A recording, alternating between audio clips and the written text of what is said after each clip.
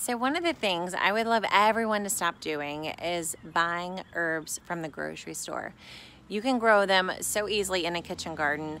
You can dry them or use them fresh, and there's really no reason why you have to buy herbs that have been trucked from California and sat in those little plastic containers for like weeks and weeks and hardly have any flavor, right?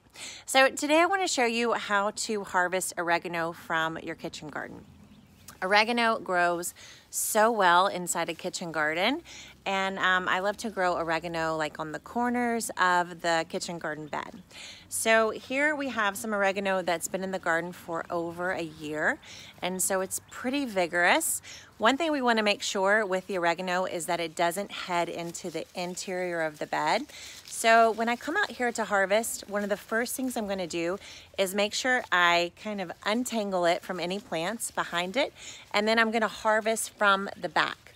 Now I've got just some scissors here. I'm going to cut into the plant, and when I do, I'm going to cut all the way at the base of the plant rather than just on a tip. So I'm going to reach back here, and I'm actually going to harvest like a bunch of them because I want to make sure I keep all of the oregano from heading to the back of the bed. So I'm cutting it all at the base, and then I'm going to untangle it like my daughter's hair. And here I have a whole bunch of delicious oregano. Is that awesome? I wish you could smell it. So this oregano can be used right away. Fresh. It's going to be not quite as pungent of a flavor if you use it right away, or you can hang it up. So you could just take some twine. I'm going to pull that little piece of spinach out of there. So you can just kind of strip the leaves here at the base, take some twine and tie them up, and then you could literally just hang it on a little hook in, you know, like a dark and dry place, or at least a dry place. You don't want it to be in the sun. So just kind of, you know, like a closet or somewhere in your kitchen, something like that. Anyway, once you dry these leaves, they can be like ground up or they can be used whole.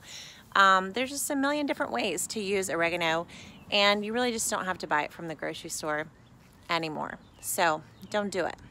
All right, that's my tip for harvesting oregano. So plant it in your kitchen garden, and when you harvest it, harvest the pieces that are at the back of the bed so that you can keep them from growing into the rest of your vegetables that are going to be growing this season. Just say no to grocery store herbs and start growing your own in your kitchen garden this season. Thanks so much for watching, and as you know, if you haven't known yet, I have an awesome herb growing guide that's for free when you sign up at Gardenary.com. It's a beautiful herb growing guide, and it's going to get you started right away on growing some herbs this season. So go check it out, grow some oregano with me, and I'll see you next time. Bye.